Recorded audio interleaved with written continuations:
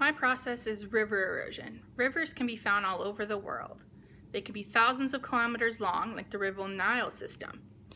From the top of its headwaters to the end, it is 6,650 kilometers long.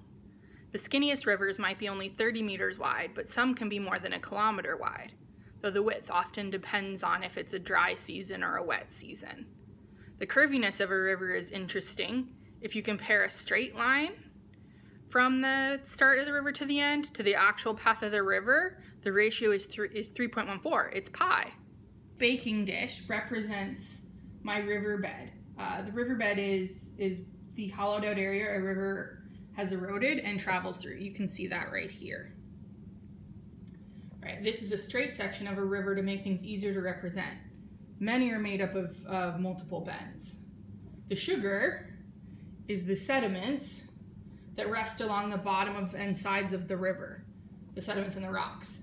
This pencil with the blue paper attached to it represents the moving river water.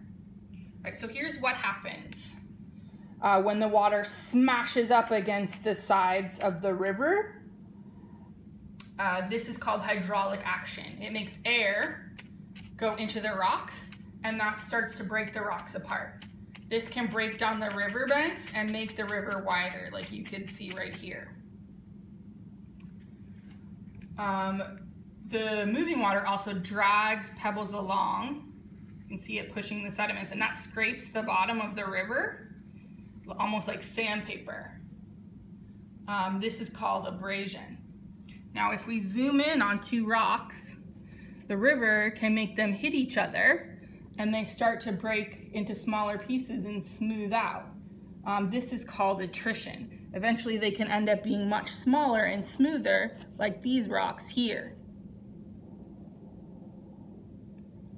Water can also react with gases to become slightly acidic, and that will just start to eat away at the rocks, like what happens with limestone. Over time, which can be in a matter of hours if there's a big flood, or hundreds of thousands of years if you're talking about making a deep canyon, the erosion will wear away at the rocks and make the riverbed deeper and possibly wider.